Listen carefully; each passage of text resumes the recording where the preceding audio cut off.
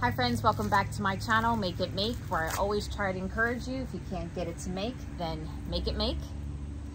Today we are going to be water bathing corn. Now, just to let you know right off the bat, because I let everyone know this, that water bathing corn is considered a non-USDA approved method because corn is a low acid food. And according to the recommendations of the USDA, you were supposed to pressure can corn, okay? But if you are familiar with my channel, I've been encouraged by different cultures and books to do things a little bit differently, the original way of canning. Some people like my method, some people don't, and that's fine. All I know is that I would encourage you to do your own research and do what you feel is comfortable in your own kitchen. Because like I always say, your kitchen, your rules. Now, this is the first time I am ever water bathing corn because honestly, normally I just freeze my corn. And I've never had a need to really have it canned. But I got really interested in it because people kept asking me, can you water bath corn? Can you water bath corn? Well, we're gonna try that today. I will say that I'm not gonna have like a lot of information yet as far as the results because I'm only doing it right now with you guys.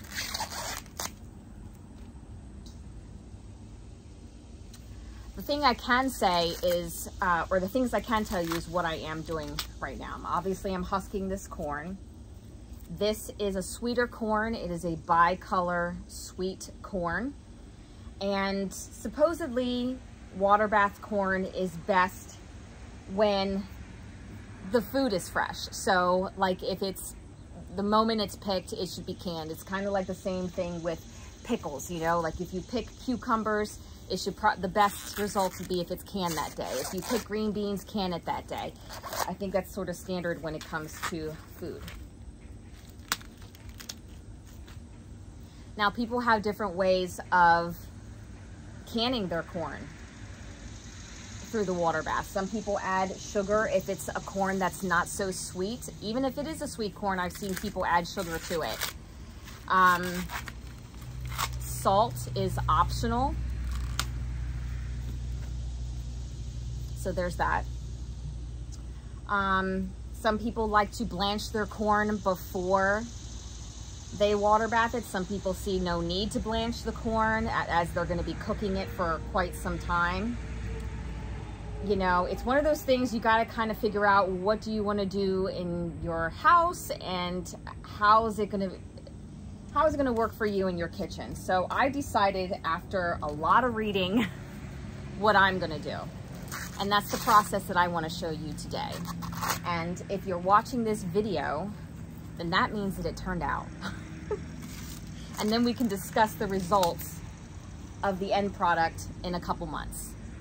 But in the meantime, this is what I'm doing.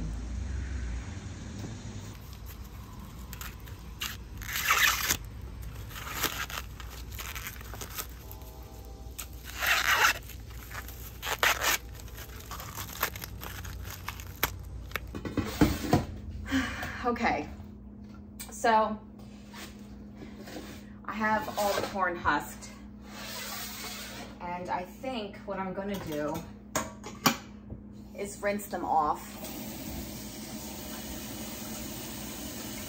get some of the silks off of it. I think there's like a brush for this or a method to get some of the silks off more. I think about it every year and I end up doing nothing but just trying to pull it off.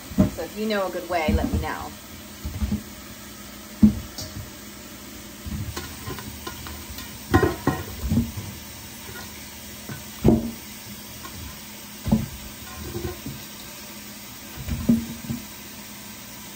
All right, so I'm just rinsing it, taking the silks off. I'm basically rinsing it to help clean it off a little bit better.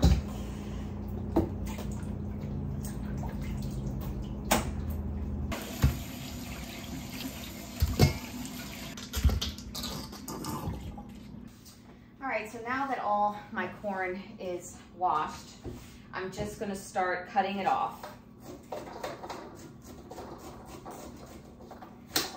Now, some people blanch their corn before they process it, like through the water bath. Some people don't because they figured we're gonna be cooking it for 3.5 hours. Why do the blanching? But for me, I just rinsed them in like super hot water, and I'm not gonna do the blanching process. For me, it just makes sense to do it this way. Plus, handling hot corn is always pretty miserable. So if I can do it this way and it can be successful, then that's what I'm gonna do. These corn husks, I actually still have some saved from last year. I wanted to make a syrup. I don't know if I'm gonna do it yet. Because I know Rachel did from 1870s homestead, and I'd like to replicate that recipe and see if it comes out, because that'd be really great to have a syrup made from corn husks, or you can make corn cob jelly. So I'm working with 2 dozen ears of corn, and I'm going to be canning in pints. So we'll see what the yield is. I'm just gonna start packing it into my pints.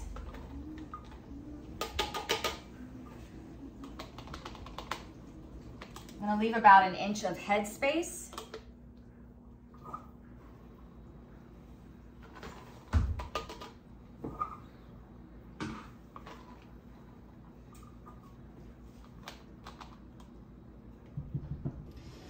So I'm noticing that if I put 2 full cups of corn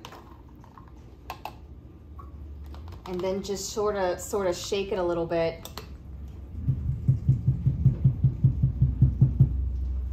it gives me a little bit more than 1 inch of headspace. I'll just add a little bit more. And then when we add the water, we can adjust it too.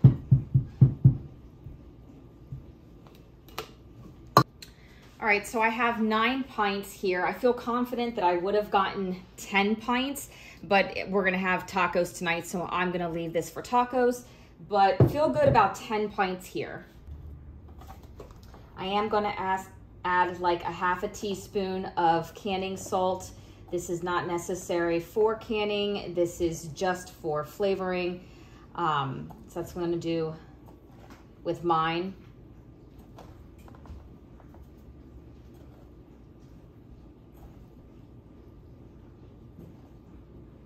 Now, I did see someone add lemon juice to theirs, but most people that I've looked at don't. So this is just the way I'm going to do it. Next step I'm going to do is add some hot water.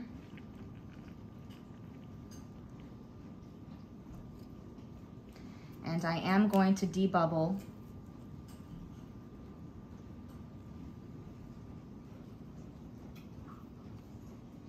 And top it off again. Beautiful, absolutely beautiful.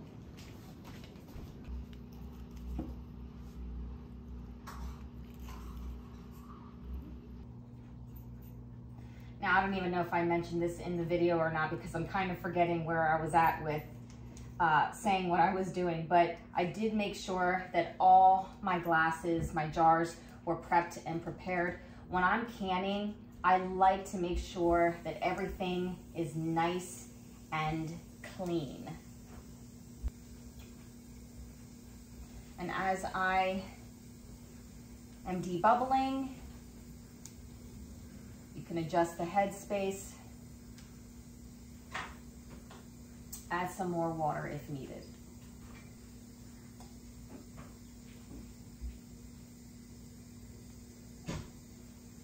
Okay. Now because my jars are hot, I'm going to make sure, and the water is hot, I'm going to also make sure that my canner and the water in the canner is hot as well. Also, I do like to use a very good lid. And you guys know how much I love For Jars lid. I do have a code for 10% off every single time you buy. It's not just a one-time thing, which is nice that you could save 10% each time. But these are the jar lids that I like to use. They're awesome. Plus, I mean, the company and the people are great as well. All right. Fingertip tight.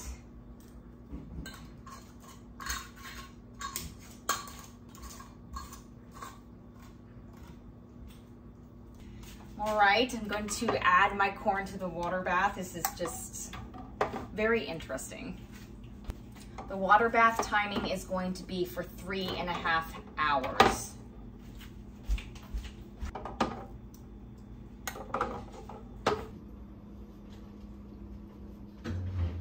All right, so our jars have hit a rolling boil, and that is when you want to start the time. I'm going to water bath this corn for 3.5 hours. This is what your rolling boil should look like. Nice and vigorous and rolling over. Now, because this is going to be such a long water bath, your water is going to evaporate. So what do? I keep a kettle close by and I monitor my water levels. Once I see the water sort of just skimming over the lids, then I take my kettle, I bring it up to boiling, and I will pour it and top it off in my canner here. You're gonna do that about 3 or 4 times because, again, this is a really long water bath.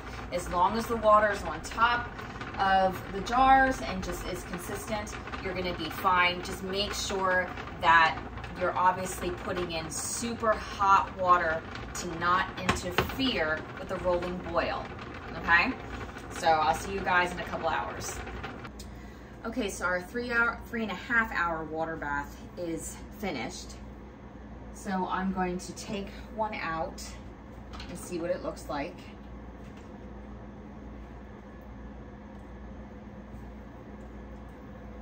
I know you guys can never really see here too much with the lighting, but I'm gonna move all these jars onto my kitchen table and we'll take a look at it there. All right, so I moved all my corn to the table and I'm gonna show you an up close shot of it. I'm really pleased with this. I think it turned out really well. The color looks great. I'm glad there's no browning. The only thing that I'm concerned about is, did I leave enough head space? The corn has expanded a little bit. I did say 1 inch of head space, but I think for some jars I may have gone over a little bit. So I'll know in a couple days if that's gonna be a problem, because if it expands, then it'll pop my lids off. But other than that, I mean, I think I did okay. But we'll see. Again, this is my first time doing this, so I don't have a lot of answers to some of the questions that you may have for me. I'm gonna need some time to tell you about the texture, what do I think. So give me a couple of months, because I'd like for them to sit on the shelf before I actually put them in a bowl, taste it, or use them in a recipe. As far as the shelf life, that's another thing that, of course, I don't know, because unless it's something that's like tested by the USDA, I can't give you a exact shelf life for any of this stuff. But I'm kind of old school when it comes to that. Anyway, I hope you guys have a wonderful day, and as always, take care and God bless.